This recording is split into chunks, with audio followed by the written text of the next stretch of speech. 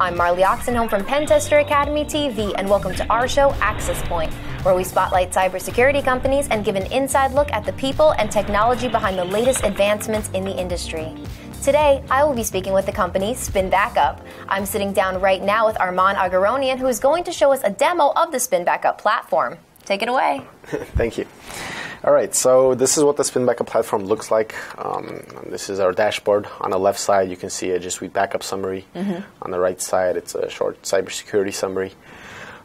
So for the backup side of things, it's pretty simple. What we do is we're going to take all your data on Gmail, Drive, Team Drives, Calendar, Contacts, and Sites, and we're going to back it up 1 or 3 times a day, depends on which plan you're on. And anytime you want to access the data, you would simply go to Users here to the left, and then you would either search for users or you would find them on this drop-down menu. So say I want to go to Victor Smith's Gmail, I can quickly do that, and that would pull up the restore interface. From here, you can either select a couple of files. So say I want to select these 2, and you can restore them pretty quickly by clicking Start Restore. You have a couple of other options from here. You can migrate the data over to a different user. So say I just fired an employee and I want to migrate his data to Alex. I can do that. Click Start Restore here. You can also view emails directly from here. So say I want to view this Spinbackup weekly report. I can do that. I'll view the email directly from here. You can download the data to your local device if you want. So say I want to download these 2 files to my computer. And I would say the best feature that we have on here is our versioning. So what this is it actually lets you go back in time for your backups and your restores. So say I want to go back to February 7th.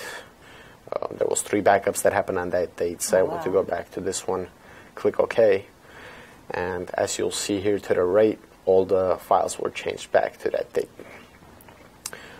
So then it would be the same process. I would select the files, click on Restore, but it would restore this version of that same exact file. Okay. And this comes in especially useful in case of ransomware, let's say. So if you're hit by ransomware, you simply go back a day or 2, or you go back a month, and you can restore that version of it. We also have manual backups on demand if you want. So say you just got an important file, you don't want to wait a day to get it backed up. You can do that by clicking the backup button, and you can quickly move through all the services here. So say I want to go to Google Drive, I can quickly do that as well, and everything's the same here. So that's pretty much it on the backup and restore interface. If we go to settings quickly, you can choose to backup shared files if you want on Google Drive. You can choose to backup trash for mail and Drive. You can set other permissions for users and administrators and kind of manage them here. Choose your automatic backup frequency. Choose to get monthly or weekly reports if you want to your email. This is a pretty cool feature for enterprises where anytime you add users on Google, let's say, we will automatically add them on Spinbackup, purchase licenses for them, and assign them on Spinbackup as well. So this is pretty cool to automate the process. We also have a retention policy. You can choose anything from 12 months and up. You can choose to have it be on indefinitely, and we'll keep your files for as long as you're with us. And then restore alerts, have those sent to either the admin or another user, and then a brief account summary here on the bottom. So that's pretty much it on the backup side of things. And moving on to cybersecurity here to the right. It works pretty much the same way as the backup, where once a day we're going to have a security scan that happens. And the security scan will tell you about a couple of things. So first and foremost, we have the domain audit. And what this is it tells you and it gives you full visibility of everything that's going on in your organization. So you got activities like users logging in, logging out, installing apps.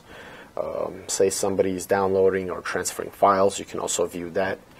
So you can filter it by that, obviously. And then anytime you click on the risk level, you would see exactly what happened. So you would see Victor Smith has downloaded 102 files. It would give you a list of the files. So wow, full details. Exactly. It's pretty cool. Moving on to some other types of activities, you have data sharing, you have employees deleting things completely or deleting into the trash bin. You can see that. Say somebody's logging in multiple times and they're not able to access the data. Say it's an invalid login that happens. We'll notify you about that as well. So say Victor Smith tried logging in 4 times with the wrong password. So we would notify you in case it's a brute force attack from a hacker or something like that. So that's what the domain audit looks like here. If you click on the user, you would actually see specific information for that user. Oh, wow. So say I click on Victor Smith, I would see exactly what he was doing, right? So if you're suspecting an employee, you're not sure what they're up to, you can track everything directly from here, right? Moving on, the next thing we have is the data audit, and this will tell you about all items shared with third-party users. So say you have a Google Doc, a presentation, or something like that. It'll tell you who the owner of the file is.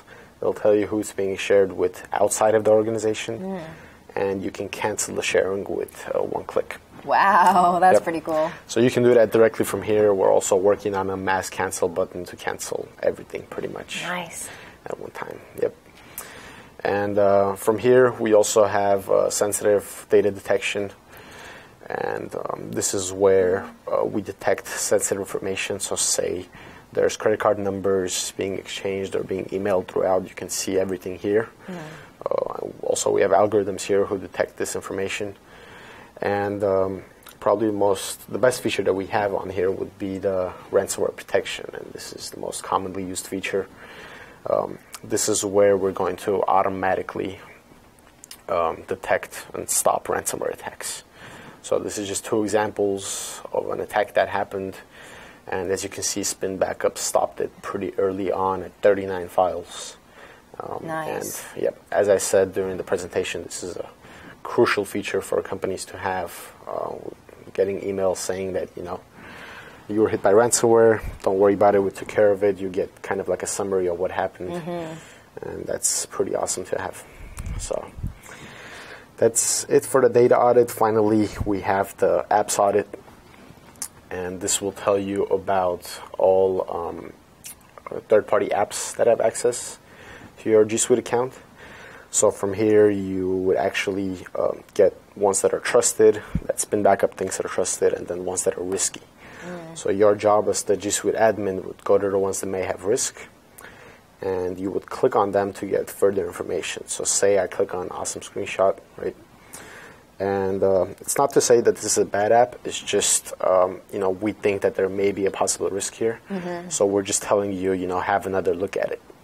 And when you click on the app, we'll tell you more information about it. So we'll tell you what Google says about the app here. We'll tell you what we say about the app. So for example, this one has a possible risk of policy violation, which means that your organization is using another app to do the same exact thing. Oh, okay. So why would somebody else install this app and use this app instead? Exactly. So that's just one of the many possible risks that we notify you about.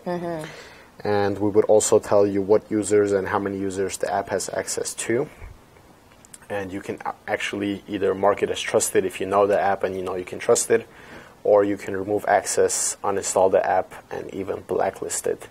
So none of your employees will be able to ever install it again. Okay. So that's pretty much it for the third-party apps audit. Each app is reviewed twice, as I said earlier, once by our machine learning algorithms, and then once again by our engineers. So if you see this research in progress, that means that it's being reviewed again. Oh, okay. By going through its vetting process. Exactly. Very nice. Exactly. And this is just to give you more accurate information and a better score, and just to review and make sure that we're providing you accurate information. And yep, that's pretty much it for the apps audit. Moving on to security policies. This is still in beta, but this is really an enterprise feature to really set and assign custom policies for all the features that we just talked about, so the domain data and app policies. And the way that it works is you would create specific rules for each of these. So say I want to create a rule name it test, and I'm able to, for example, I want to create a rule where there's a whitelist or a blacklist for the data audit, right? So if you have a domain that you trust and you don't want to see them on a data audit at all, you would be able to create a rule here saying that I don't want to see that app, show me all the other apps. Okay. And this would be just more specific, and it would really help you with to customize these 3 features. And then you would create that rule, click next, show you a summary, and then that's pretty much it. You'll be all good to go. Nice, that was easy. Yep. And then we try to make this as simple as possible, but it itself is more of an enterprise feature because you would have the default permissions that Spinbackup sets, obviously. But then you would be able to create your own as well and then edit those. So that's pretty cool.